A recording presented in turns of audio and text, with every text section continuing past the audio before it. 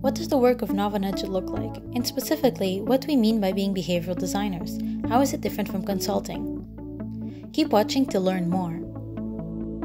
The two main differentiating factors that characterize our work are the frameworks and the methodology we use. This is best summed up by the 3B framework. 3 B's stand for behavior, barriers, and benefits. To apply this framework, we will first ask what is the key behavior that we aim at changing. We proceed first by doing a behavioral map. We try to isolate all the steps surrounding the outcome and find a key behavior.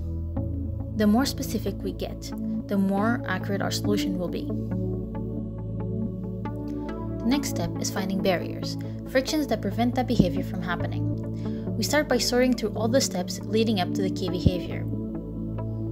Out of all the steps, can we reduce some? And if not, can we simplify them? Next question to ask at this stage is, are there cognitive biases at play? That is, unconscious models that make the user deviate from our desired behavior. Can we intervene in these biases, erase them, or reduce their influence? The last stage involved is benefits. Do people get any rewards from completing a process you just analyzed? Are these rewards of emotional nature or rather functional? Is this present or future?